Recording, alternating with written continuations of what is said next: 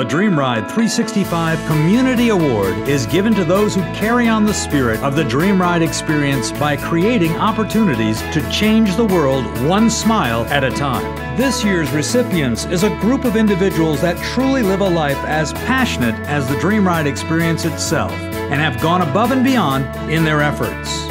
Welcome to Maine Motorsports as we bring it to you right here from Wiscasset Speedway, here with Dan Walker. We're so excited to be up here at Wiscasset Speedway, Hometown Foundation, Basutos Inc., and everything we're doing tonight for the Special Olympics of Maine, and just going to be a great night at the racetrack with a special cause. We've got a couple of cars out there racing tonight with the Special Olympics and Dream Ride logo on them.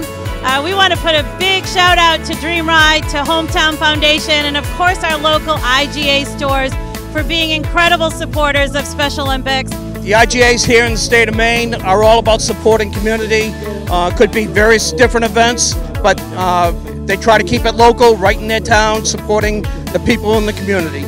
I really got involved. The next 3 years I did Dream Ride. I went on Dream Ride. I saw what it meant to the athletes, and it gets them out of the house. It gives them a chance to come to the summer games. And when you hang a medal around an athlete's neck and see the expression on their face and the things that it just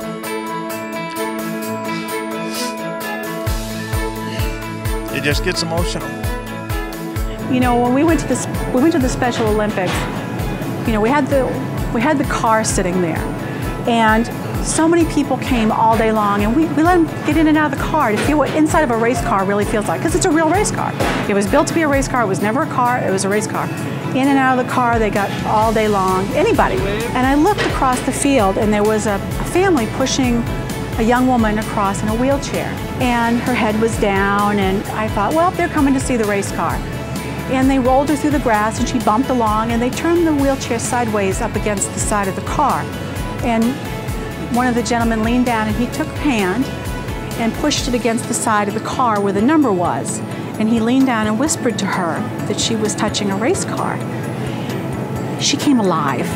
She started moving. She started making noises of joy. She started pushing her hand against the race car and feeling it. And I realized it was worth all the money that we put in that car, because she's a race fan just like I am. And it was just one of the most precious moments I had that day. And I started to cry. And the gentleman looked at me, he goes, "What? She likes NASCAR, you know, and she likes racing." And I thought, yeah, that's right. She's like me. She loves racing too. And it just opened my eyes in a very special way, and brought a lot of joy to me, and being able to share our race car and our love of racing with the Olympians and their family who came to visit us, who loved racing too. Congratulations to this year's winners of the Dream Ride 365 Community Award.